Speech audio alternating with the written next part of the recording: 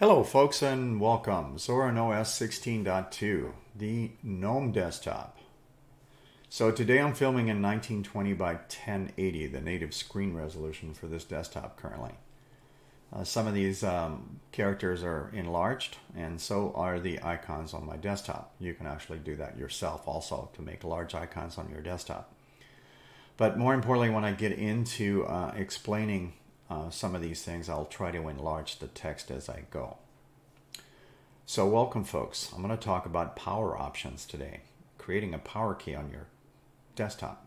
And also going to create a shortcut to one key on my keyboard that doesn't ask questions about powering down the system.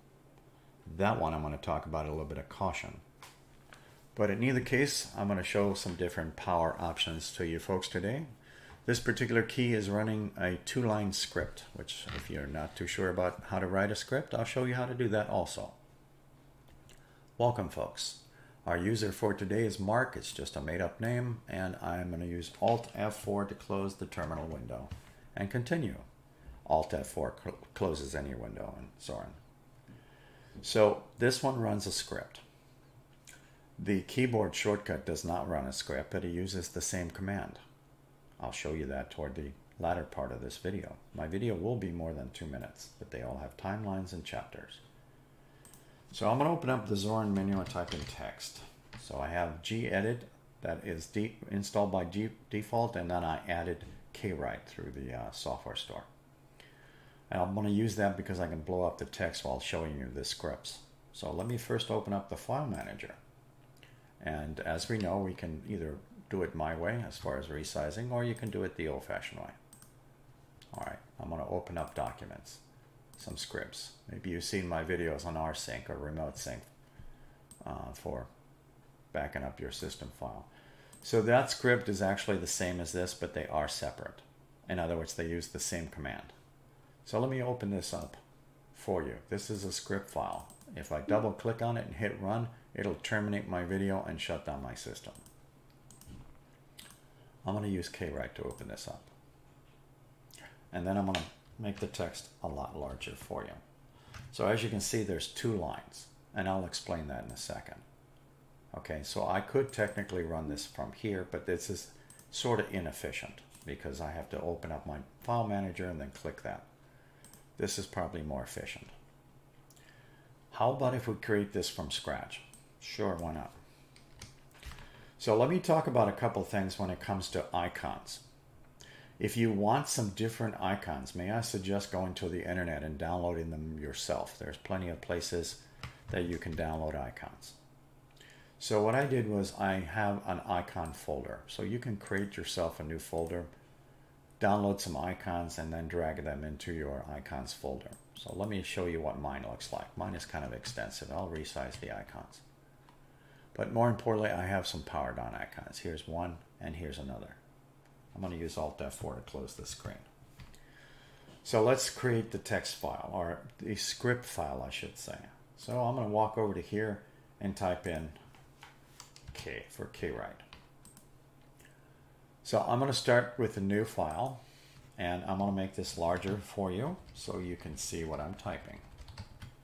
Using the upper row of my numeric keys, I'm going to first press Shift and number 3. It produces a pound. Then an exclamation point is the number 1. So let me make this a little bit larger. How's that? So it's a pound, exclamation point, and then we need a /, normally found near your Enter key. And then type in bin, and another / bash. That stands for Born Again Shell. Then type in system, CTL, all one word, and space, power off. That's the whole script. The system CTL command power off. Power off is the key.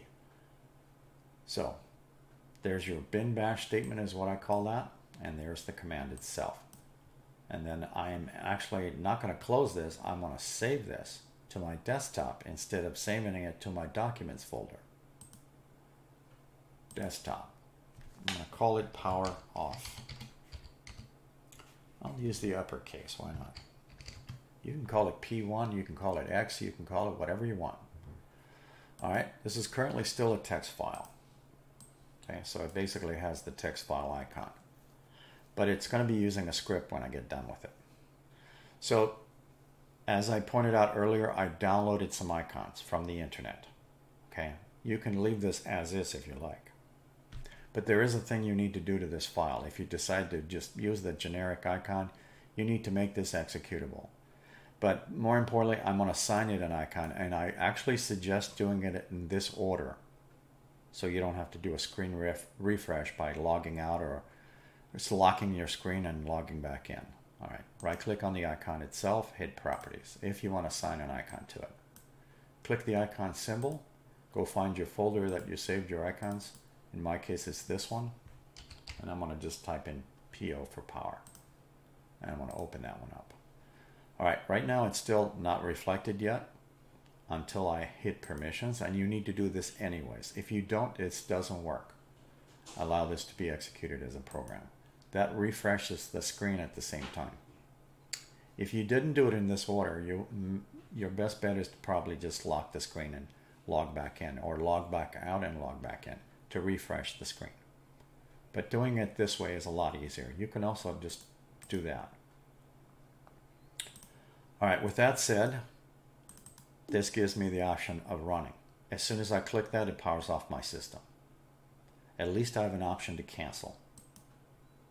The next one I'm going to show you, and the good thing about this one is you can move it around. And the reason this is enlarged is because this setting here is set for that, to large icon size, Zorin appearance. Next item. Settings. I'm going to take and assign a key on my keyboard. Keyboard shortcuts. The shortcut is down at the bottom of your screen for custom. You can see that I have a custom shortcut called F12. I'm going to actually eliminate that by removing it and redoing that. Normally this is what you would see if you've never created a custom shortcut. So hit plus and give it a name. Power off sounds good to me. Okay, this is different from this, because this one is going to power off your system immediately without any questions asked. But I'm going to be using the exact same command. The exact same command. System CTL space power off. Same command I use in that script in here. All right, we need a key to assign it to, a key on your keyboard. I'm going to choose F12. It's a key that's not in use on my system. And I'm going to hit add. Be very careful of using this one. If you create one of these for yourself, just be aware if you inadvertently hit that, it's going to power down your system immediately. But if you meant to do that, just be aware of this. Anytime you touch power keys, whether it's the old-fashioned way or the newly created ways that I'm showing you, always save your files before you attempt to power down your system. It's always a good idea to save your files. This is specifically true with this command. If I press F12 right now, it won't care that my simple screen recorder is running. It'll power down my system. It powers down the system immediately. So save your files first. There you have it, recap time. So you can write yourself a script. You can create yourself a little icon.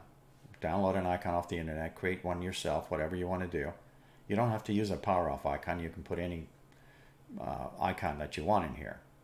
Or you can just leave the generic one that looks like a folder. Or just stay with the old-fashioned thing. Again, this is not everybody's cup of tea. And then you can do that keyboard shortcut. And then, of course, you can also create a script inside of your regular folders in here, but that defeats the purpose. This has a lot better use than this thing does, but more importantly, they both do the same thing. I just left it up there for the demo part. Thank you for watching.